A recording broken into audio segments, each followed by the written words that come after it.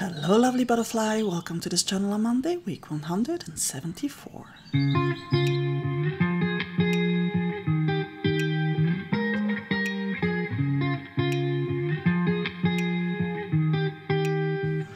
Welcome back to my channel where it's all about connecting you with your creative enthusiasm. Today again I'm going to try to boost you to get some art channeling done. I'm starting with some gesso in which I'm scraping some charcoal, mixing it up just to give it a hint of color and then applying it with my brayer to give it a hint of texture.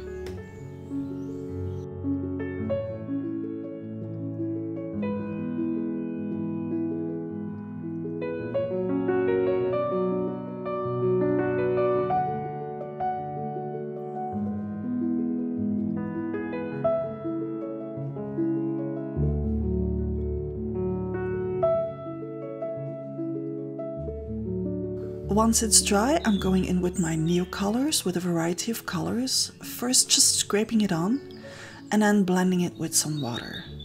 Considering I'm working on gesso, I will of course have very little color left, but this is just a first layer, well actually a second. I just want some hints of colors when I'm done with this.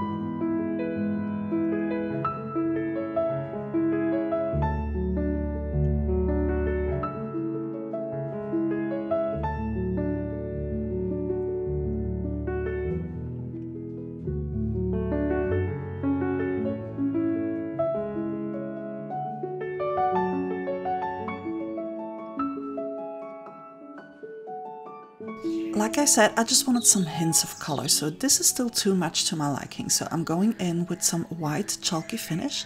Again, first applying it with a brayer and then losing patience and just going in with a paintbrush.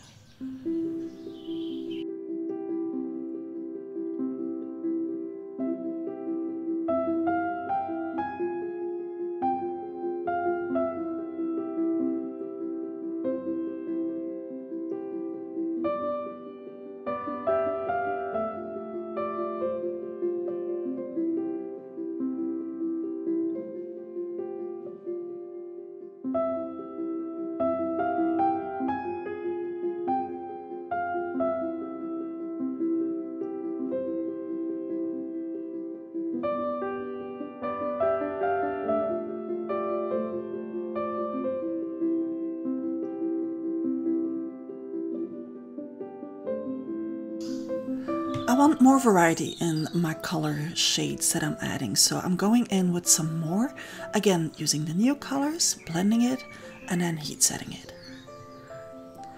I think that all the animals outside have decided to join us today. If you listen carefully, you can hear a frog, a wide variety of birds, and a couple of dogs.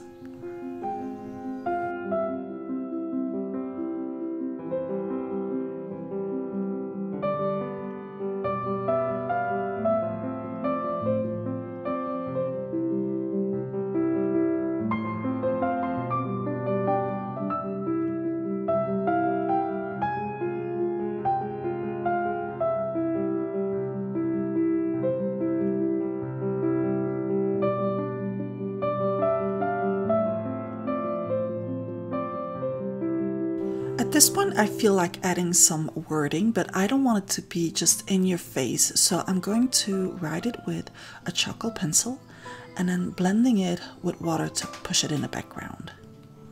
This way, it's nothing more than a shadow on the paper.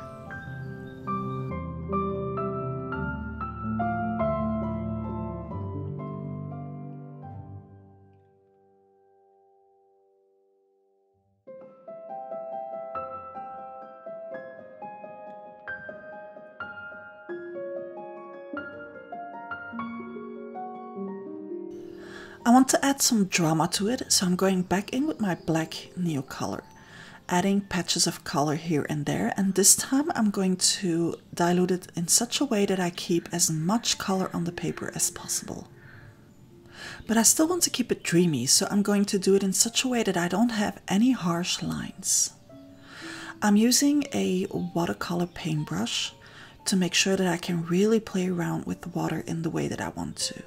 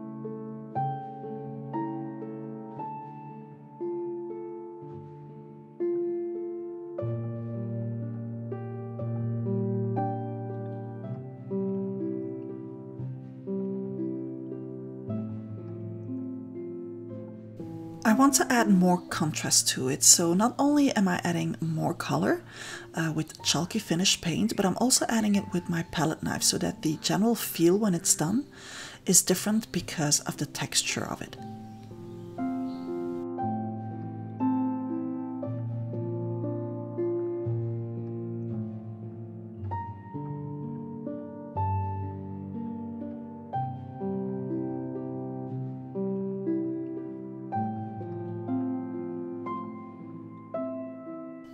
I want to bring back some of that brownish rusty color that I used at the beginning, so again in a dreamy way. So I'm going back in with Neocolor and blending it with water.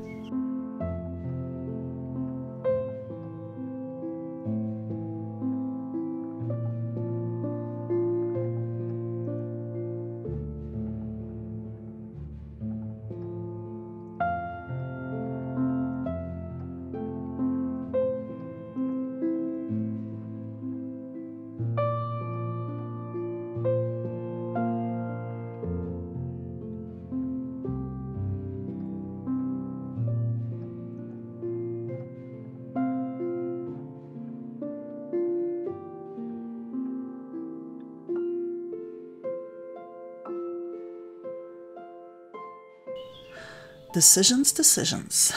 I'm taking out the 3 of my number stamps, not really knowing which one I wanted to use until I had them all in my hand, and then I could just pick one. I'm just stamping it with archival ink because I don't want this to move around when I go in with the next layer.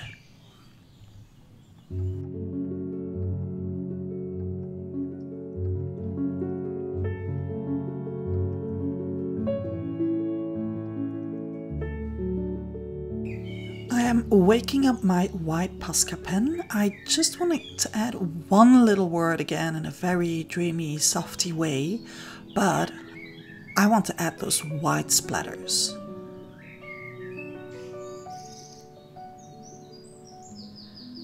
And then doing the same thing with my black pen, just adding some scribbles here and there. But black splatters.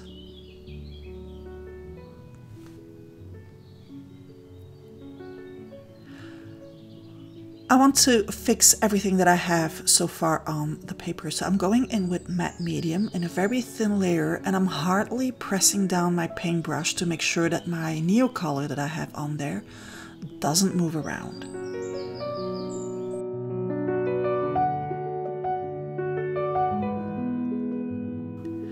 I came across this x-ray of a rose years ago on Pinterest. This is a photo by Albert Coetzee, who is a Dutch photographer. And I knew years ago that this at some point would end up in my journal as a transfer. And today is that day. So I'm just marking where I want to have it. And for the first time, I'm going to use the DecoArt transfer medium. So this was a test for me. And I'll give you my findings at the end of the video. So you have to apply it on both surfaces.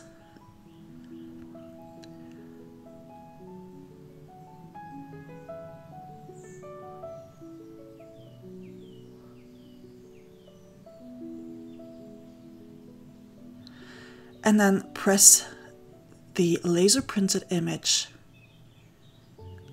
on the surface, on the background. But then it has to dry for 8 hours. 8 hours. Yeah.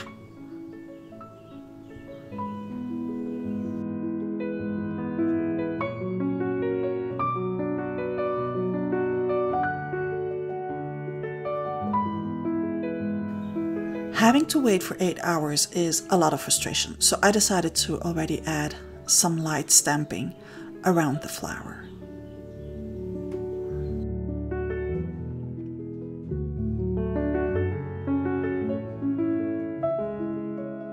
I didn't leave it to dry for 8 hours, I left it to dry for 3 weeks, which might be a little bit too much.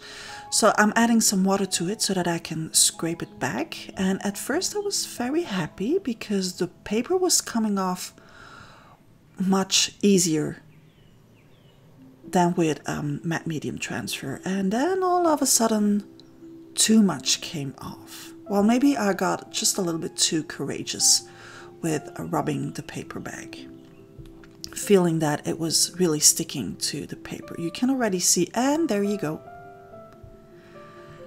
Now it's okay because this is still just a background and I know that something will come on top of that, but nonetheless, next time my transfer will be done again with matte medium or with gesso, depending on what I have.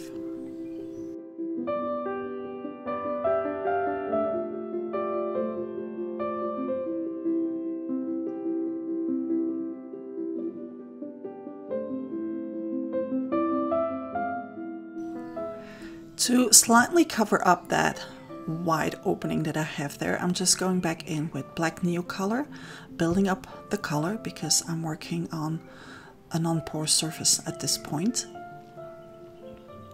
So adding color, drying in, heat setting it. But in the end, I know that this is going to disappear in the background. I just want to make sure that I don't have like this wide space showing up from underneath my wording. I chose one of the words of my June A Layer a Day sticker sheet and also got out some cambric to put underneath.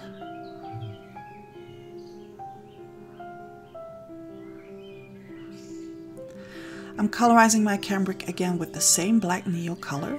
That will give me a grayish shade, which will work well with the background.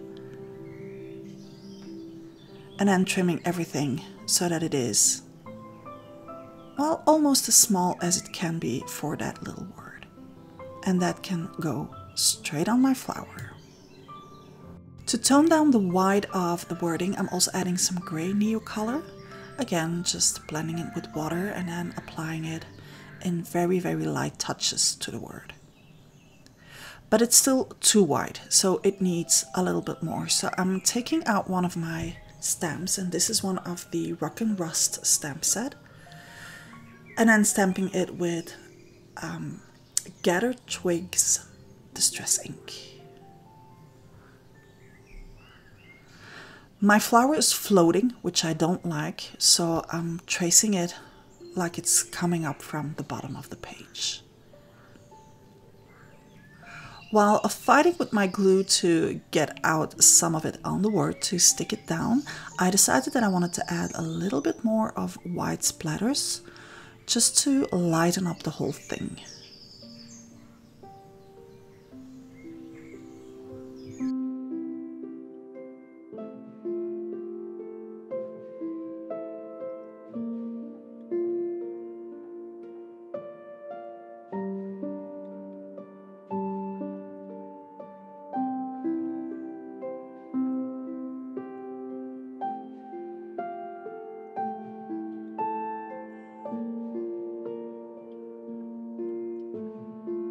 I thought that I was done, that I could just add my date stamp, but of course I needed to add one more thing.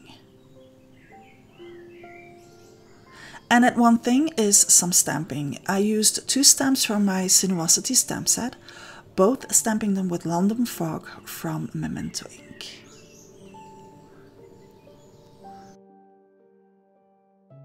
And that's it for today's spread. I hope it inspires you to get some art journaling done. I hope it will inspire you to put down a layer a day. If you have no idea what I'm talking about, check out my YouTube channel where I'm talking about the A Layer a Day challenge. I will see you back here next Thursday for a new Papillons Fluttering episode and next Saturday for a new A Layer a Day challenge prompt. Don't forget to put down a layer a day.